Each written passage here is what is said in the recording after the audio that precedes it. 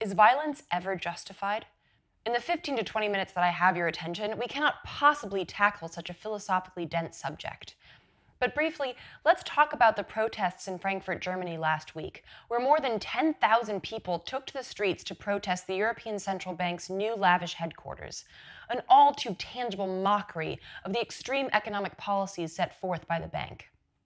In short, in the name of austerity, aka curtailing government debt, the ECB has taken its Friedman-style, hyper-capitalist, suck-off corporations, fuck-off little people mentality and injected Europe with a deadly dose of dipshit economics.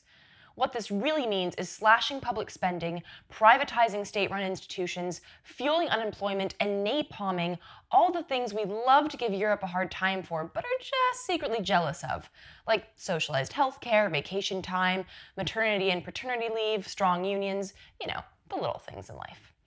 The euro was designed to do this, and don't take that from me. The guy who dreamed up this little bit of capitalist demon seed says so. It puts monetary policy out of the reach of politicians. And without fiscal policy, the only way nations can keep jobs is by the competitive reduction of rules on business.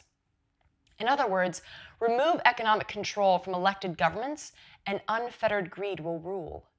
Europe is failing because the euro is succeeding in the exact way it was meant to, at the literal and figurative expense of the people. So how do you raise your voice to the fat cats on high? Too out of reach and out of touch to hear you or care? Is it worth a few burnt police cars when there's an epidemic of young adult suicides in Greece? Can we compare a few overturned blockades to 10,000 families forcibly removed from their homes in the UK? And how do you explain more cuts to public health care when there's already a 200% rise in HIV cases in Greece? Can you be confronted with a $1.3 billion building paid for by cuts to your present, your future, and not fume with anger?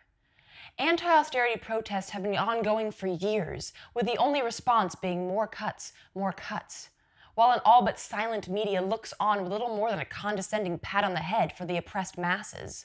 But now, these issues have painted the front pages of media worldwide, thanks to a few fires and some clown costumes.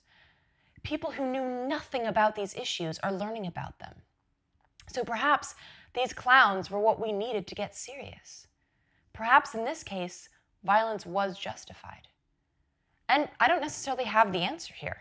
I don't know if violence was justified in Frankfurt. I know anger was.